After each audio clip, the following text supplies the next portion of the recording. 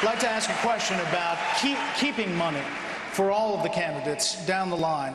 What is the highest federal income tax any American should have to pay? We're looking for a number. 20% flat tax. Simple. Keep it simple.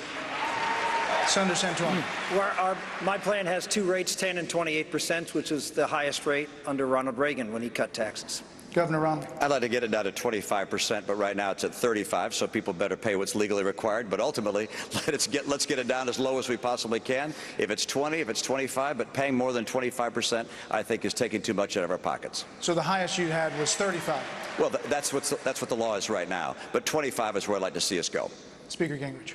I'd like to see it be a flat tax at 15%, and I'd like to see us reduce government to meet the revenue, not raise revenue to meet the government. Congressman Paul. Well, we should have the lowest tax that we've ever had, and up until 1913 it was 0%. What's so bad about that?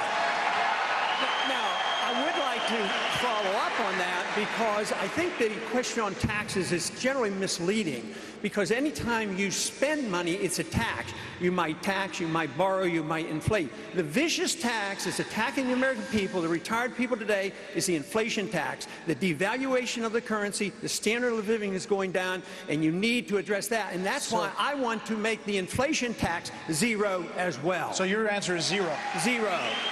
Okay.